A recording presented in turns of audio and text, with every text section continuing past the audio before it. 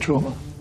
Some, yeah. From IEDs, grenades, small artillery.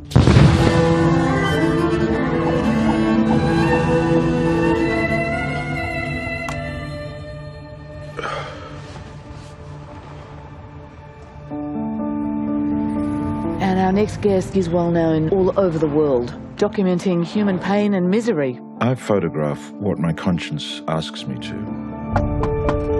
Daniel Fisher, you have been to my country of South Sudan. I have formed a community choir. My friend, we can help you. He asked me not to exhibit photos of his village. Why?